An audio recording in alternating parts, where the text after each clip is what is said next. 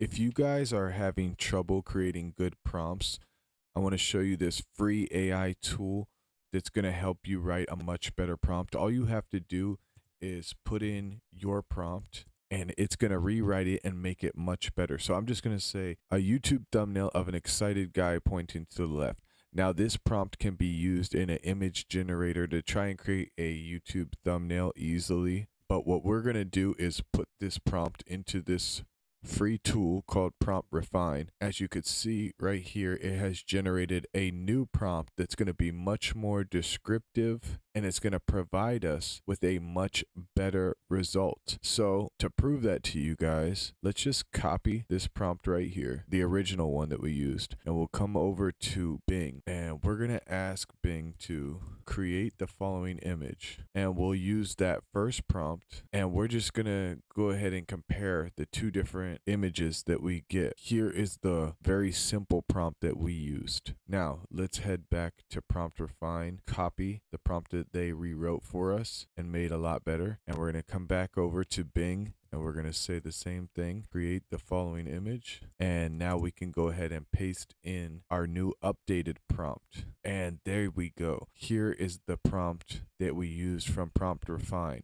and these are the results.